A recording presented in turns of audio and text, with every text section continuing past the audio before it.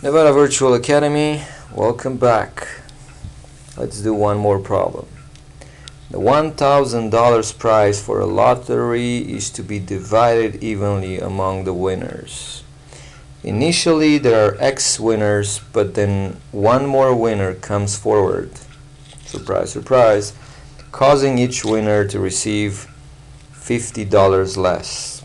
Imagine how happy those guys are. Create an equation that represents the situation and can be used to solve for X, the initial number of winners. How can we do that? Alright?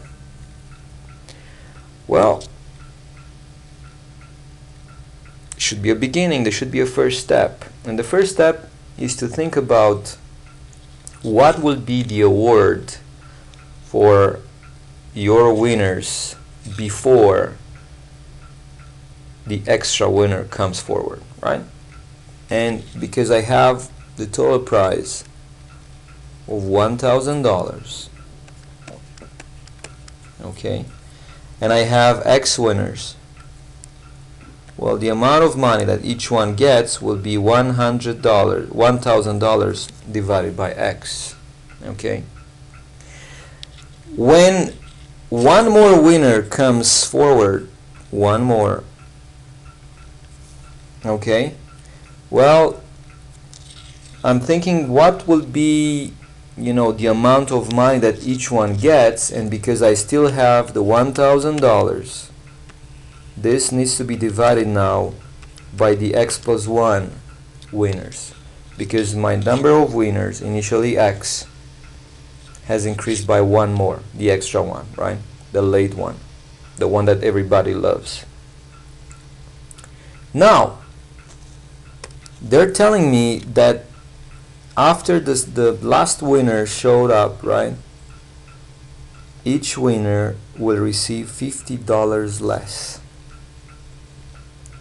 So basically, the award for all the X plus 1 winners, which is $1,000 over X plus 1, is pretty much the same as the initial one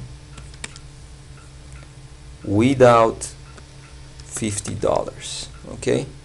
Because whatever they were receiving initially, 1,000 over X, was decreased by the $50 after the whole $1,000 amount was divided by X plus 1, okay?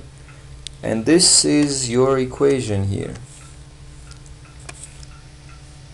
And this is the equation that you can use to answer this question, okay?